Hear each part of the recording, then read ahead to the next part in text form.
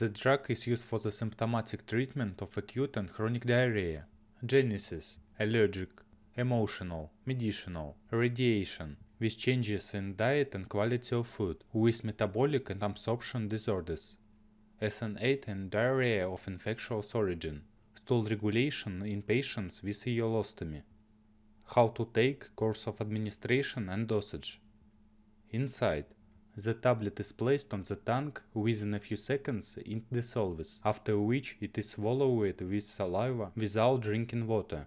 Adults and children over 6 years of age. Acute diarrhea. The initial dose is 2 tablets, 4 mg for adults and 1 tablet 2 mg for children. Then 1 tablet 2 mg after each bowel movement in case of loose stools. Chronic diarrhea. Initial dose 2 tablets, 4 mg per day for adults and 1 tablet 2 mg for children. Further, the initial dose should be adjusted so that the frequency of normal stools is 1 to 2 times a day, which is usually achieved with a maintenance dose of 1 to 6 tablets 2 to 12 mg per day.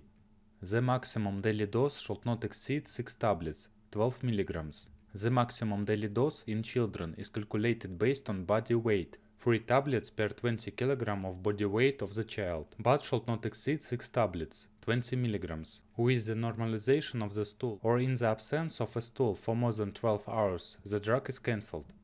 Contraindications: acute dysentery and other gastrointestinal infections, intestinal obstruction, including, if necessary, avoid suppression of peristalsis, diverticulosis, acute ulcerative colitis, pseudomembranous enterocolitis, diarrhea caused by taking antibiotics, first trimester of pregnancy, lactation period, breastfeeding, children aged up to 6 years, hypersensitivity to loperamide and or other components of the drug.